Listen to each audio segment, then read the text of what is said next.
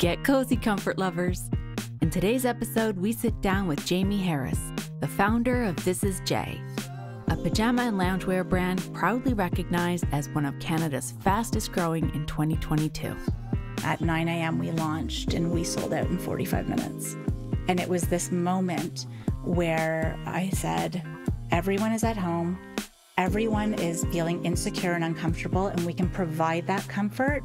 And I said, I'm making a decision. We're pulling all of our deposits and we're putting it all into e-commerce. In this episode, we explore the lessons from Jaimie's 21-year business journey, witnessing her leadership evolution, navigating turbulence, and relying on creativity and perseverance for success. Let's dive in. Jaimie, thank you so much for being with us today. I'm very excited to talk with you. You are the founder and CEO of This Is J. You've been in business for 20 years and your brand has stood the test of time. Mm-hmm. Let's go back to the beginning and talk about your founder's story.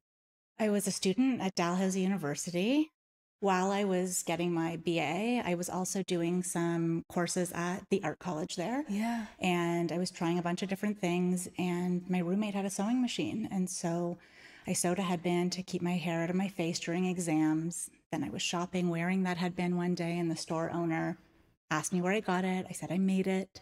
She's like, can I buy them? Do you sell them? I'm like, sure. Yes, of course. And that's sort of what launched it. And so when I graduated from university and moved back to Toronto, I wanted to expand it and see what I could do with it. Yeah, I love that story. When I saw the headband, I said, yeah, I remember that moment in time when those kind of broke on the scene. So congratulations for having that insight. When you look back at who you were in the beginning, were there obvious qualities that you had back then that would become the skills that you would rely on for the next 20 years? Creativity for me has always been the number one, because it's not just artistic creativity, it's creativity in how to present yourself, on how to get indoors to be able to meet with people who you might not have access to.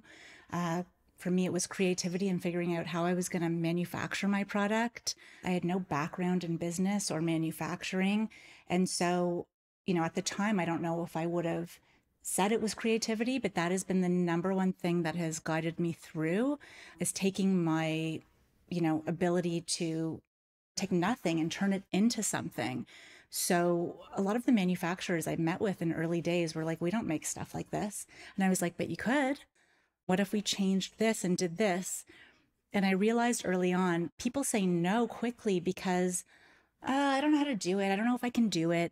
But if they see you being persistent, then it inspires them too. So there's manufacturers I still work with who were like, we don't do this. And I was like, but it's kind of similar to this. Could we try this? And then they wouldn't return my call. But then when I called a third time, they'd be like, okay, she's serious, so maybe we'll give her a chance. And they switched some of their production and some of the things that they were doing to be able to make things the way I wanted to. And then that was an evolution for them as well. I see how this could fit with this. So there's innovation in there. There's communicating with clear vision and persuasion. That's a piece of that formula. And then persistence too. Well, that's the number one thing with entrepreneurship. It's the persistence, because if you don't wake up in the morning and push yourself, even though it might have been a hard day the day before, there's no one else who's going to pick up the pieces for you. I think today in this kind of world of like, oh, it's not meant to be or something, it's not giving up too soon. Yes. Right? Because you got to stick with something, even though it might not be moving or evolving as quickly as you think in the moment. What were the skills that you really had to grow and adopt, like personally and professionally? And then how did you see that reflected back in your business once you did evolve and grow? Leadership didn't come naturally to me. Leadership did, but leading a team didn't come naturally to me.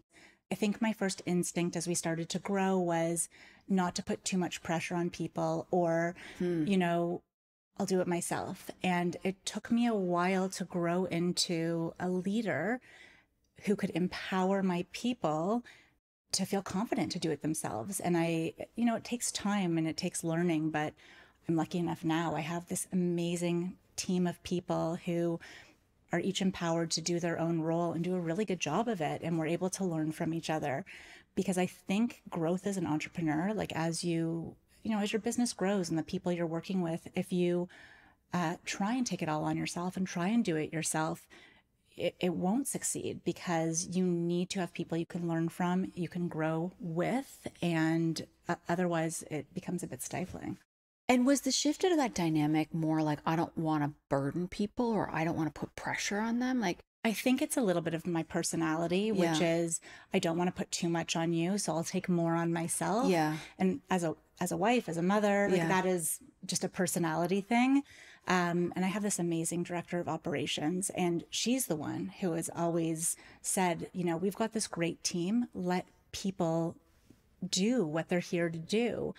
And I've had to learn that I don't have to execute on my vision alone. I'm very much an ideas person, and we'll be sitting in meetings and I'm throwing out ideas on the spot, and everyone's like, slow down, one idea at a time. And so what my great team has really helped me do is, it's like, let's take all the crazy ideas and let's work together to break it down into what is a crazy idea and what is an idea that has, potential and legs that we should look into more. And we laugh a lot because, a lot of the ideas that sometimes start off for me as, oh, this has such potential, will be like a weekend. And it's like, this is the worst idea I've ever come up with. So I think it's, surrounding yourself with people who can put you in your place and tell you you're wrong when you're wrong, and you trust them enough to know that you are. And what are the mechanics of that process of, really scoping ideas and flushing the good ones out from the bad ones?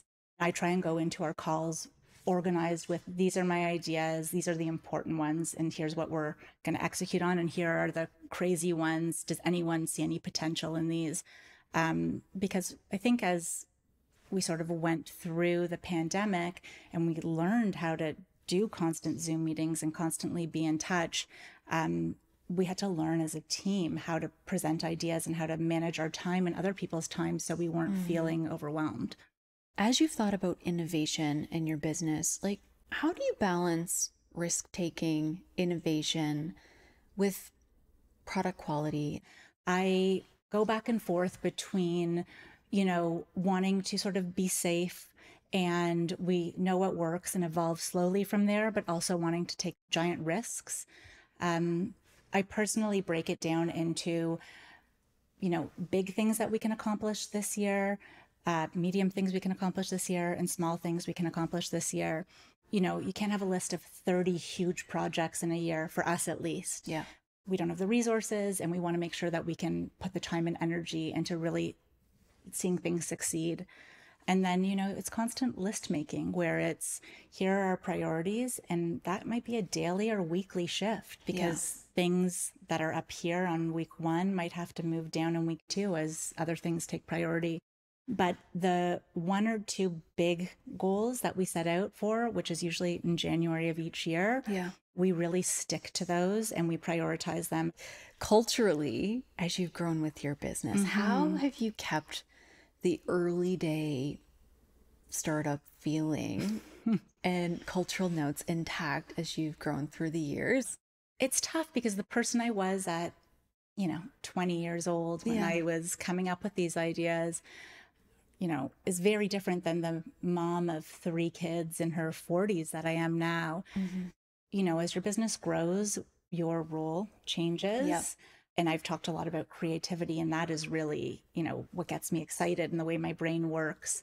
But that, maybe is 10% of my role these days, because as a CEO and as a business leader, there is so much else that needs to get done. But I try and make time to come back to that creativity, because that is what drives me and what excites me. Being a young entrepreneur, there's a lot of stress because your business is new. It's starting, you don't know where you're going. And as you grow, or where I'm at now, there is stability and maybe a longing for like that excitement, the way it used to be when there was less pressure maybe. Yeah. And I'm curious to get your perspective, founder to CEO, what changes like in your mind and in how you operate? I still go by founder. For me, always find, I do use CEO to illustrate certain points, but I feel more like a founder and a creative director, because I feel like I'm an architect of what we're doing and our growth and where we're going and the opportunities. So, and because I'm so hands-on, to me, CEO feels more like behind a desk orchestrating the numbers and the direction. And so my creativity, my hands-on nature, it makes me feel more like a founder and a creator. As you guys have thought about growth, I know diversifying your growth strategies has been important over the years, whether it's wholesale, retail, direct to consumer, and all of the experiments that you've been through along the way. Mm-hmm. What has worked well for you guys? When we started, I was a university student. I made headbands, I sold them. And, you know, I had never been to a trade show. I had never done anything in the retail space. So having started without a clear vision, I opened myself up to try everything. Where I started was really in wholesale because I thought, okay, I'm going to go to trade shows. I'm going to open myself up to meeting a lot of different stores in one place. And that was a really strong way of doing business. And I think the second trade show I went to was in New York at the Javits Center. It was a gift show because we were making more accessories. So I felt like I wanted to go to the gift shows as opposed to the fashion shows. And I think we wrote like $200,000 worth of headbands. Wow. And I'm thinking, oh my God, you know, maybe my business should be that I can sell to every small store in North America. And it doesn't matter if I'm not getting, you know, $40,000 orders from each store, but if I'm getting $2,000, $5,000 orders from each store, but I'm in 2,000 stores, like that might be a manageable and interesting way to grow. So we'd align ourselves with a showroom. We'd have a permanent little spot where they display our things. And then they'd have, you know, anywhere from 10 to 50 reps on the road for each region. So we were in a showroom in Denver, a showroom in New York, a showroom in Washington, a showroom in Atlanta.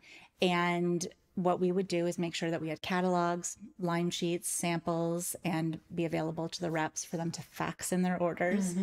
And we were in a lot of stores and doing really well and went from headbands to hats to scarves, and we were slowly growing.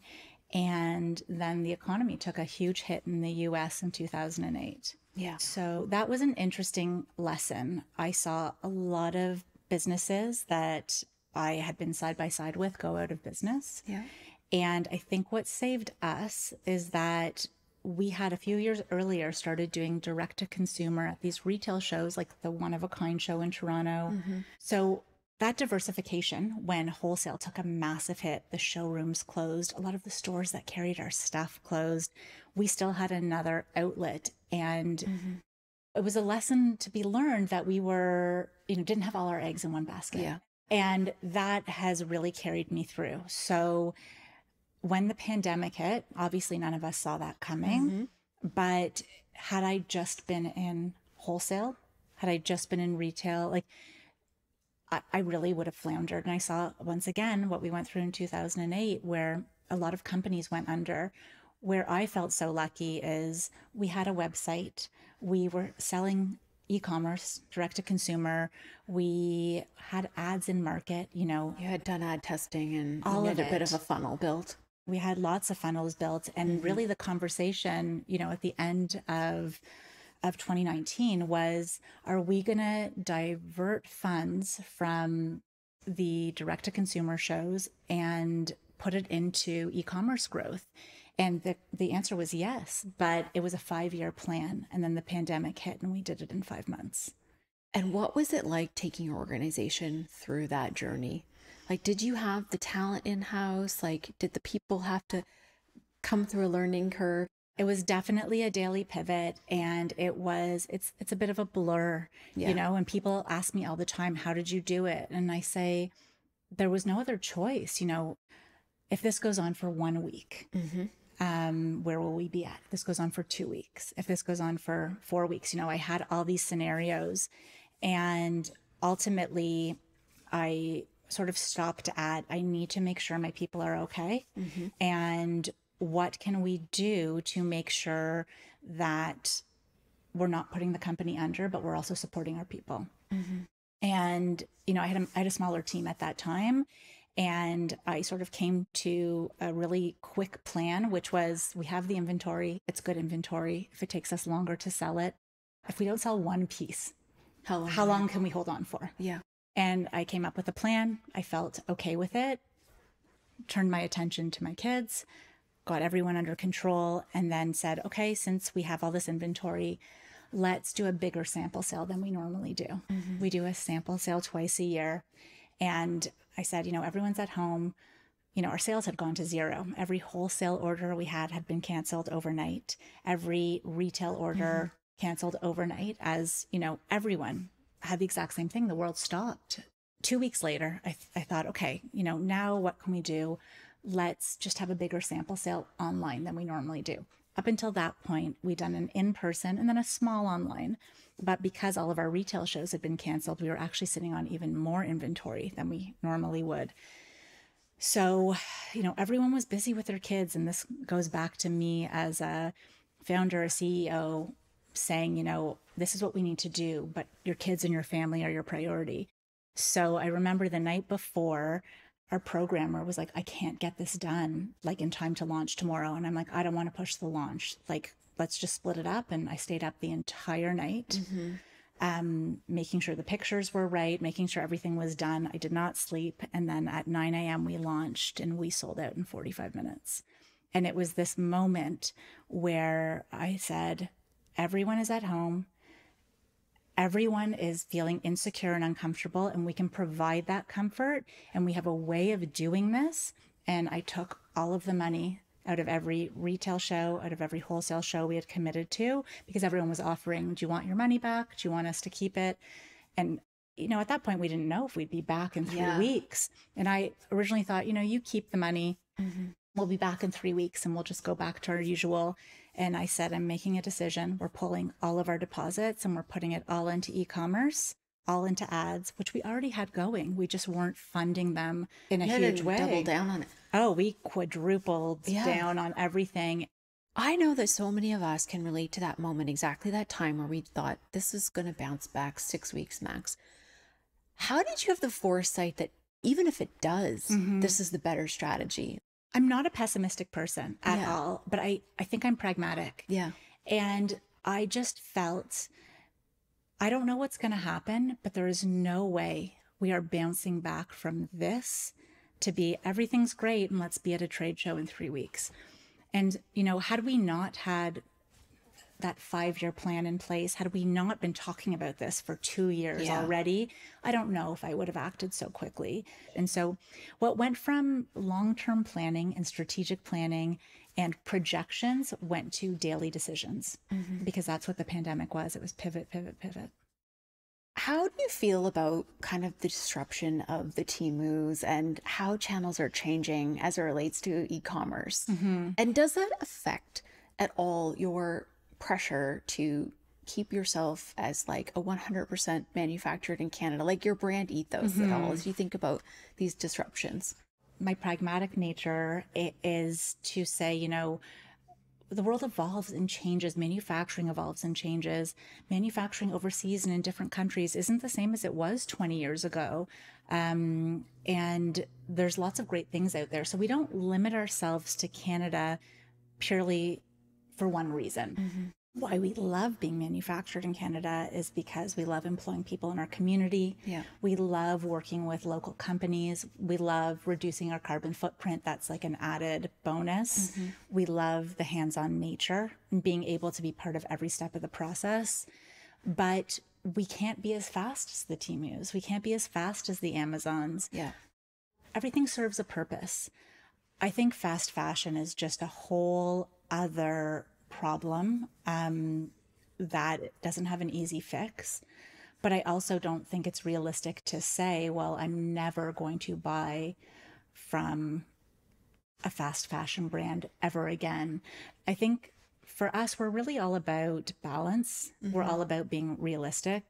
And I think that the place that Amazon has, it will continue to grow, but it's going to change. You already see, whereas, free shipping, for example, has become such the norm in e-commerce, over the past, let's say, even 5 to 10 years.